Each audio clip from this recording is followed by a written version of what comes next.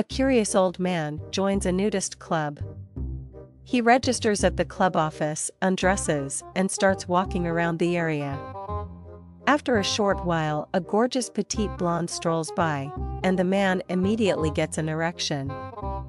The woman notices his erection, comes over to him and says, "Did you call for me?" The man replies, "No, what do you mean?" She says, "You must be new here. Let me explain. It's a rule here that if you get an erection, it implies that you called for me." Smiling, she leads him to the side of the swimming pool, lies down on a towel, eagerly pulls him to her and happily lets him have his way with her.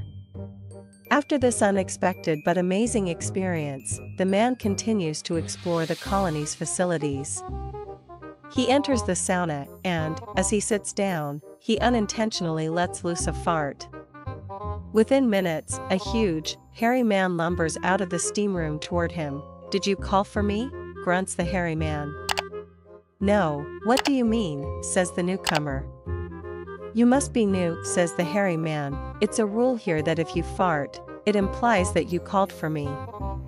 The huge man easily spins him around, bends him over a bench and has his way with him.